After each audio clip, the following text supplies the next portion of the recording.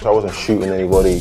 I was on the street corner selling drugs. The night before I got saved, I had a beer in one hand and a joint in the other. And I knew I was living in hell. I was in church, but not really in church. Like, man, I really need to get it together. I had no desire for God. I was no Pressure I was putting on myself. I was about me. I was very all about me. Putting your faith and trust in Jesus Christ, my mom. Freely seeking, you have to seek with your whole heart. And change you and mold you if you just present yourself. Hello, welcome to My Story again. We have another great one for you. Thank you for joining us. If you are new, please be sure to subscribe to our YouTube page and don't forget to click the notification bell so that you can get all the latest on what's happening on the Now Word page. I am here with none other than Brother Tim. How are you? Doing well. How about yourself? I am doing great. I'm excited for your story. Thank you for doing this.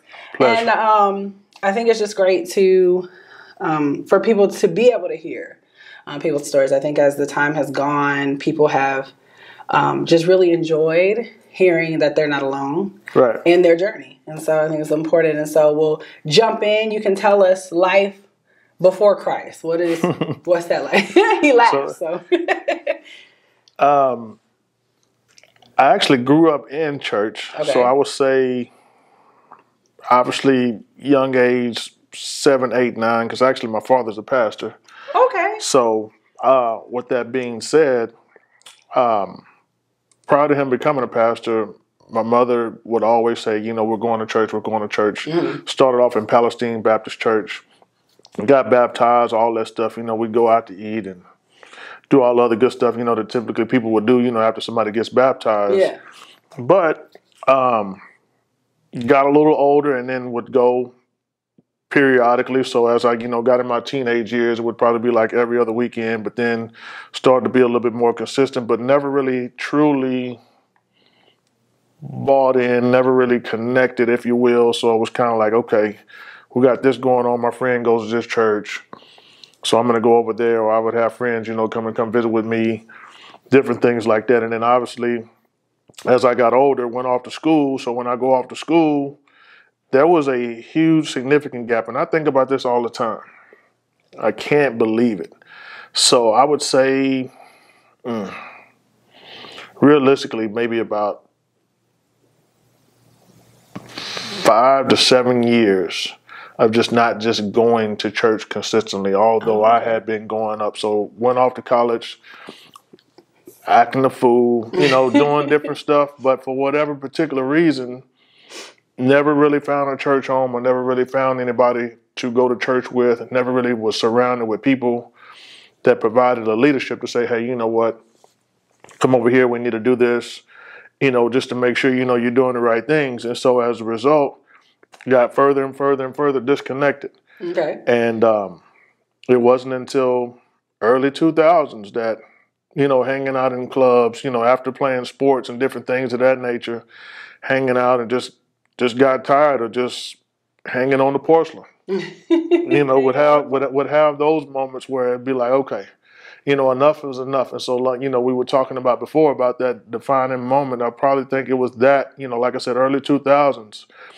It was enough to where it just hit me. I said, I'm just tired of feeling like this. And so why do you think that you strayed further and further away from there? Because your dad was a pastor, grew up, but why do you think as you got older, you strayed further and further away instead of growing closer, straying? I still am mind boggled by that, even to this day. Like I said, I think about that from time to time, but like I said, it was never really anybody around that was going. So, you know, I know when I was younger, mom, dad would be like, hey, you know, we're getting up, we're going to church. You know, we're going to get up, always give me a little $1 or $2 to put in church, thinking that, you know, I'm out. It's like, you know, make sure you put that in church. So they were trying to teach the right principles, but at the same time, for whatever reason, I guess it was just more of me just not being thorough and diligent enough to say, okay, I need to find this place. I need to find a church. Wherever I'm at, you know, I started out at Temple Junior College. Probably should have found a place there to connect to, but for whatever reason, didn't. And it just got more and more consistent where I would just out of that loop, out of that connection. And so it just, friends were doing other crazy stuff, me following along doing it, or I was doing something silly and they're following me. And so it was like, okay. So like I said, it got really out of hand. And it wasn't until like the early 2000s that I said, okay, enough is enough. Stop, So I would even go teaching and coaching. I would sit in my classroom and I remember just read the Bible, because we would have times where nobody was in the classroom. So I would spend those times, and I found myself feeling better during that time. So I said, okay, I have to do more of this. Yeah. So as a result, started to come back home periodically to visit my mom, or we would go, or if I was here, we would go to church, and would be more consistent there. So I said, okay, I got to start doing this. But then, that whole thing about joining church but not really fully understand or fully accepting Christ, you just like joining church because that was like the thing to do, because everybody used to say, okay, you need to join church, you need to join church. Like, okay, wasn't really that feeling. But then, like I said, as a result, I started to grow more, through readings and different things like that, and just starting to just feel better. Staying away from certain people, staying away from certain things. I said, this is obviously the track that I need to be on. Had some bad relationships that, had I hindsight really focused on what I should have been focused on, I would have been a lot better off, a lot further along. So needless to say, I got to that point and I just said, I'm giving my life to Christ. Wow. So what was one of the things you said where enough was enough? That defining moment. What was an example of something where you were like, I'm doing, this is it. Like, I'm tired of doing fill in the blank. Like I said, holding on to the porcelain. Okay. I'd come, from hanging out or whatever, and head is throbbing, and had one too many, and just doing too much. And then of course, like I said, bad relationship here or there. But even though, hindsight looking back at it, I just really wasn't myself who I am today, just based on allowing either substances or environments control me. That was the thing that I really, look back on now, that I really know I was really out of source and out of connection, just because, when you're not connected into the spirit, you really kind of know when you have an idea. And so I felt myself drifting. So I said, this has got to stop. Right. And so you felt that defining moment. So what instantly changed? You said about 2000. Mm-hmm. You said this is it. So how old are you then? What's your, you don't have to give me age. By this time, are you like an adult, right? Oh, yeah. Yeah. Good, adult, you're good. And so what immediately changed? Once you said this is it, this is the day, what immediately changed for you? Environments that, like I said, I would stay away from. And, it's just obviously the spirit grabbing a hold of me, knowing now what I know. Stay away from that. Stay away from that. Don't answer that phone call. Don't do this. Don't go to this place. Don't hang out with this person, or don't go with these people, or do what these people are doing, because actually the crazy thing is growing up playing sports, went to school playing basketball. A lot of my friends who were playing basketball, we were doing some of that. And so it was like, okay. So after we go play, after games or after pick up basketball or whatever the case may be, we're going over, doing this type of stuff. So it's like, okay, we got to stop, fellas. First of all, we this, but, we got to slow down. So, it sounds like really just like the Holy Spirit, you really started having that conviction. Oh, yeah. Really that kind of helps you to say, okay, those things that were cool, or I guess you didn't really think about. Now you have that conviction. You have that, I feel bad. I know these things are wrong. Like you said, Holy Spirit revealed to you. And so what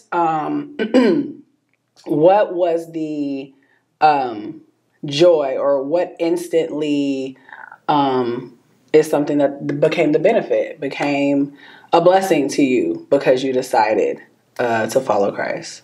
It was probably the most hurtful moment in my life up to this point, that I felt peace, and it was when my mother passed. She passed away in 2003, and I just remember, and I was bawling, crying, or whatever, but at the same time, there was a sense of peace that was with me, that was Wow. over me, that allowed me to continue on. Wow. I mean, she was like my rock. I mean, like every sporting event I had, she was there. I mean, she was, really it. I mean, being a single mother at the time, would do it for me and my brother. I mean, she wouldn't miss anything. And so as a result, when that initially happened, I was really shell shocked. But at the same time, in normal instances, if that happened to somebody that is connected as my mother and I were, you would think that they would just drift off. I never stopped, and I would always just kind of find myself thinking like, okay, what would she want me to do during this point in time? But obviously it was God saying, hey, you need to keep going. This is what she would want, but at the same time, you can't sulk or whine or pout about what's going on now. So there was always a sense of peace, and I even still have good friends and family that even ask me to this day, how did you deal with that? And then, of course, now, 2008, had my youngest daughter who was born and dealing with cerebral palsy. And so just dealing with that on a daily basis, everybody's like, you deal with that stress level or everything that's going on so differently, so calmly. And I'm like, it's not me.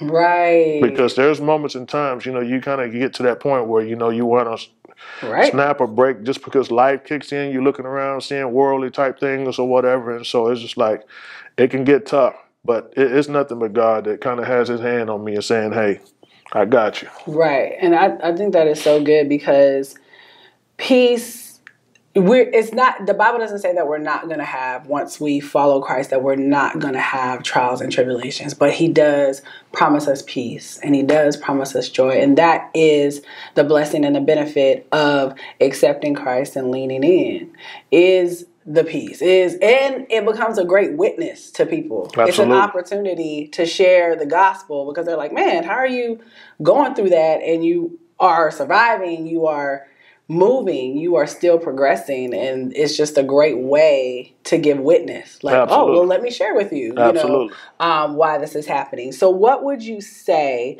is any challenge, or is that the challenge? Besides the day-to-day, are there any other challenges you feel day-to-day? You've been walking since 2002, but are there any challenges that you feel in this life walking with Christ?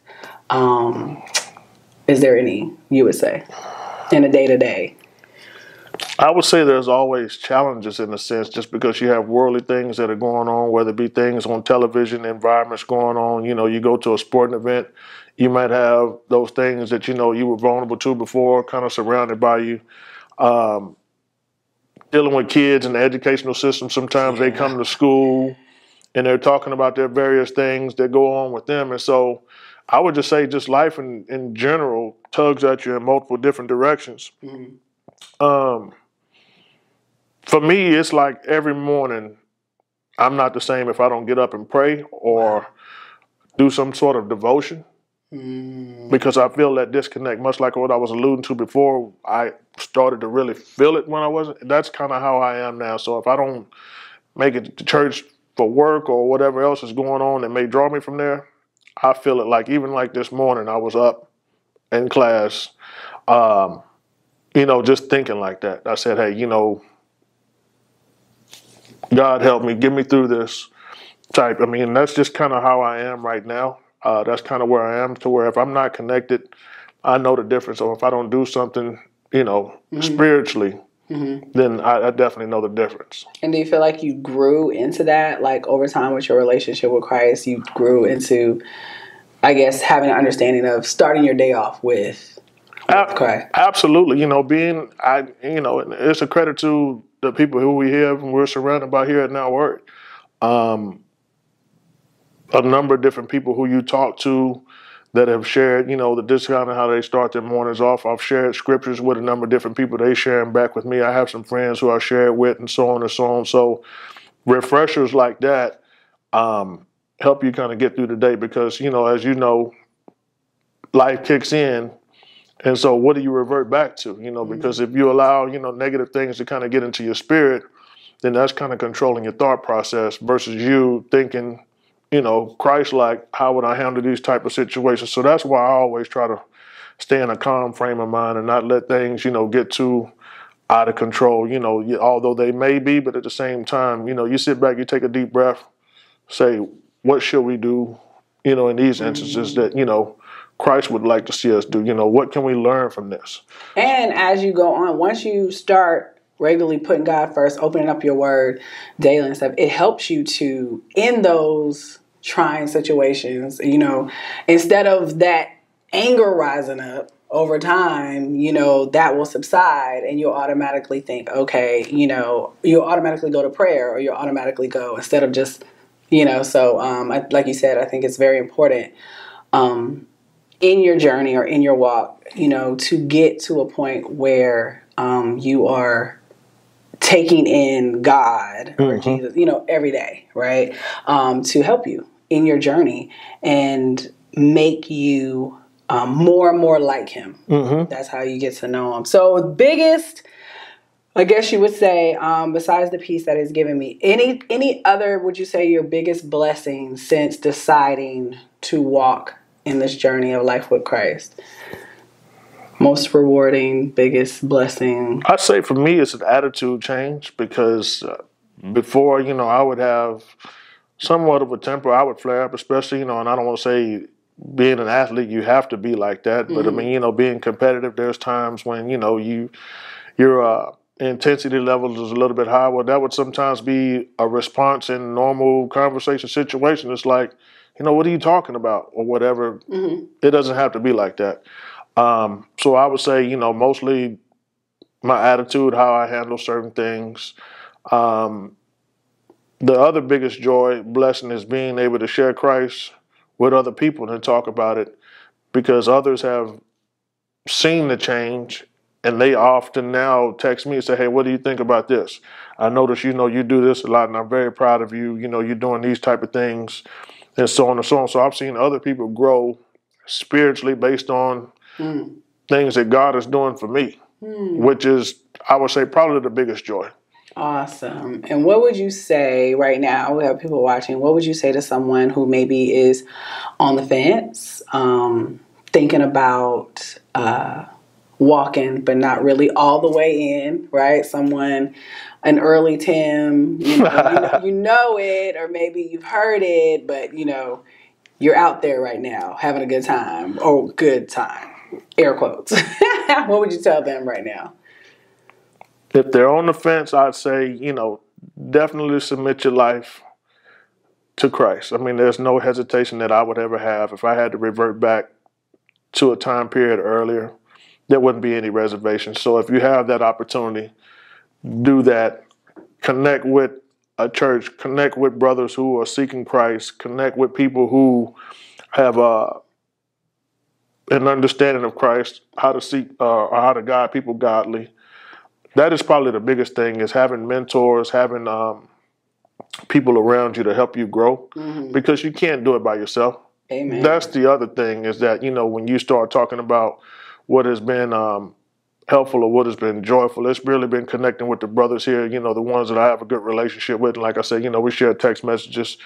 You and I, we talked about some COVID circumstances prior to the video shoot and how it really was affecting everybody. Well, of course, through Now Word, we had our Zoom, but then we would also go over, a couple of brothers' house, John Mendoza, people like that would open up their home, and we would still do things to get the word and stay connected. Right. Because unless you have an additional source to connect to and go through things or have an understanding of what you're going through, it gets difficult. I mean, people sometimes, mostly, and I'll just say me, try to do a lot of things on my own. The whole pride kicks in. You think, hey, I can figure this out. You can't. You have to be led by Christ. Allow Christ to lead you, but then also have a supporting team that helps you grow, along with that. That is so, so true. Supporting team is key to your spiritual growth. You can't do it on your own. You have to be with like-minded people. And so thank you for sharing your story. That's the time. We are up. But if you are out there and you want to get connected with like-minded people, you want to make the best decision of your life and start following Christ, you want prayer, you want to just talk to someone, you can go to www.nowword.org. You can click the connect tab, and we are here and we are waiting to serve you and to help you in your journey. That is all we have for tonight. Thank you so much for joining us, and we will see you next time on My Story. Bye-bye. Next time on My Story. And then, of course, you know, then I'm a teenager and I'm not really go to church per se, or not really follow rules of Christ or anything like that. So, you know, I can say that I was probably by the time I'm a teenager, I'm like a full-fledged sinner, like really, I'm really good at it. You're in there, yeah. I'm really good at it.